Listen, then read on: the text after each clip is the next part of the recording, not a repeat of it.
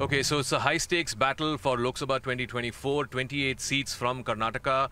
Who has the edge? Last time the BJP in 2019 it swept, and then in 2023 Karnataka Assembly election the Congress swept with 135. We have the Sutradhar of the Congress party in Karnataka, the Deputy Chief Minister, Mr. D.K. Shivakumar. Thank you very much for speaking with us here on CNN News 18. What, according to you, is the big issue, Mr. Shivakumar, for this election of 2024? Mr. Modi says this is about making Viksit Bharat, developed India, and that only he and the BJP can do that. See, any political party will have to have their confidence, but one thing I would like to ask the BJP and the national leaders of the BJP, what they had promised, what they have delivered. They doesn't have face to ask the vote. They could not deliver. They could not change the lives of the people of this country. Whatever they said that they are going to bring black money and distribute it to the common man. Which is that black money? They did demonetization. After demonetization, they said that they will secure black money. What is the black money?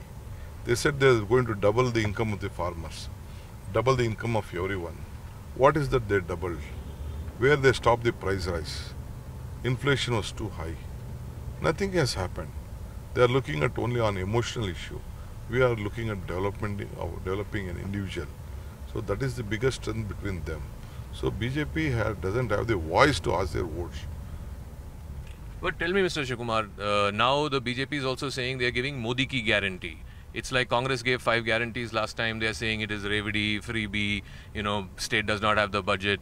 So Modi ki guarantee versus Congress ki guarantee. That is why Modi has understood that the development of an individual is better. First, if anyone is strong, if you are strong, your family will be strong.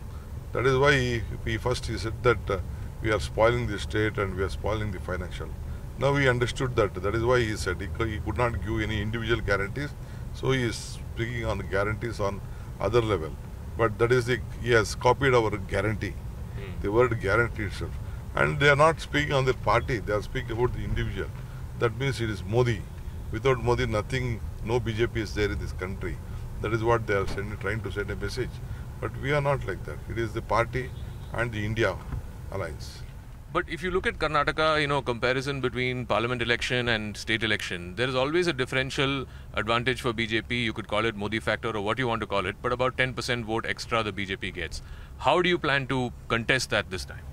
This time it will not happen like that, because here we have been committed.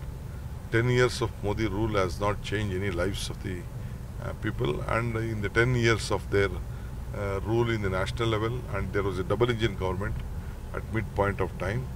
They could not succeed in that double engine government also. I think they have failed in it.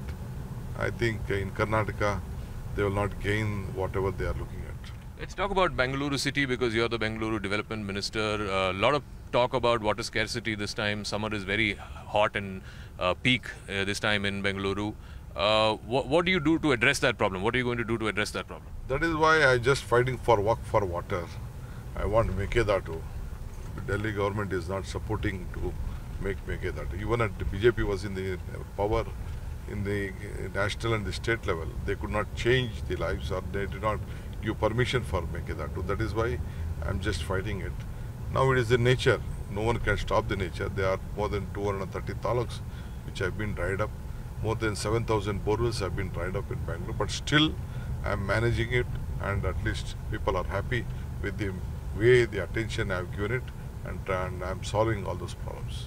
Today, Mr. Rahul Gandhi was asked why he is not his candidature from Amethi is not getting declared. You are managing his Wayanad campaign. I believe you were there a few days back. You're going again tomorrow. Why is the Congress party not declaring that he is the Amethi candidate? No, it is the party, the national level party, and the Central Election Committee to take a call. I am not the right person to answer. If anything in Karnataka, I can answer. I am a president of the party. I can answer here. Since he is traveling all over the country, it is a border of my constituency, my state. So I am going to campaign for to help him out. So tell me, last time Congress had just one MP, which is your brother, Mr. D.K. Suresh.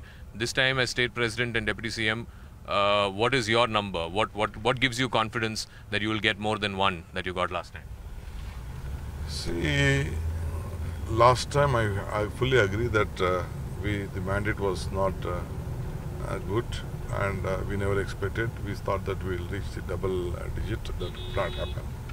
But this time, the double engine has completely failed, and we have delivered what we have spoken, and we are going to get a good number. We have confidence that we'll reach nearly 20 numbers. You have confidence that you'll reach at least 20 out of 28 in Karnataka. Why do you say that?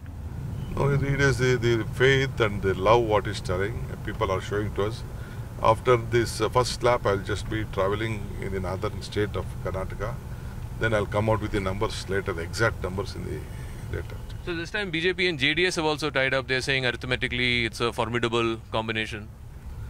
No, it may good look for them, but people of the Karnataka, they know that they are going to lose. That is why they have joined together.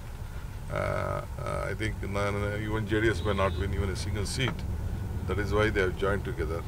You know the war of words, what happened between Mr. Devegowda and son and the BJP. What Prime Minister spoke in Mysore 1 year back. You please recall those words. Now, after joining to them, they have become very clean. And finally, today again, Rahul Gandhi was asked about how many seats BJP will win nationally. He said when he started, he thought it would be 180. Now it is only 150. But no opinion poll is suggesting this. All opinion polls are saying BJP will get close to 300. No, I don't believe in the opinion polls. Opinion polls are with the small numbers. I don't believe myself with the opinion polls. Practically, there is a different issue which we have to look at. Okay. And according to you, the biggest issue in Karnataka this election? Is the price rise, the promises what BJP could not give, unemployment problem, and whatever the promises they had delivered in water issues, Mekedat, Madai is a very big issue, and they are just our tax, our right. They are not giving any proper attention to the federal structure. Whatever taxes we are not giving, proper share is not being given. That is the issue people are looking at. And Modi is not a factor. Modi, no, there is no factor of Modi here. There is no Modi wave or Ram wave.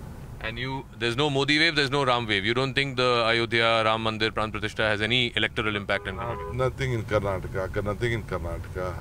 See, we all are Hindus, we believe in our own religion, we respect it. Here, it is not the case area. Everyone knows that Rajiv Gandhi opened Ram Mandir. That is why in Karnataka, nothing will happen. It is a more secular state.